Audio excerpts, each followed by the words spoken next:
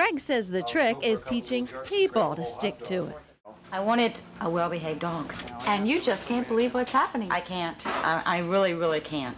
A pooch to be proud of in just a couple of weeks. The proper behavior because of love. Now you want to talk about torture. Oh, holy cow, a hot dog. Try being a hound alone with a hot dog that you're not supposed to touch. Come back. I can't. Jake stares and sniffs and snorts, but doesn't scarf it up.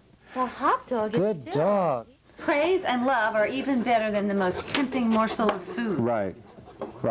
Greg Johnson can teach a dog not to take a steak off a table, not to step through an open gate, by training them that good behavior gets love, and love is yummier than anything. Let's let him get a sniff of it. And it's salmon, so we hope he likes salmon. As long as he doesn't take it. Good boy. Good boy. That's a good boy, Ozzy. So far, so good. Well, we want him to be bad, but he's not being bad yet. Good boy, Ozzy. Good boy, good boy. Good boy. That's a good boy. Good. Well, Greg, listen, if people want some more information on training their dog and some more information, where can they contact you? They can call me at 892.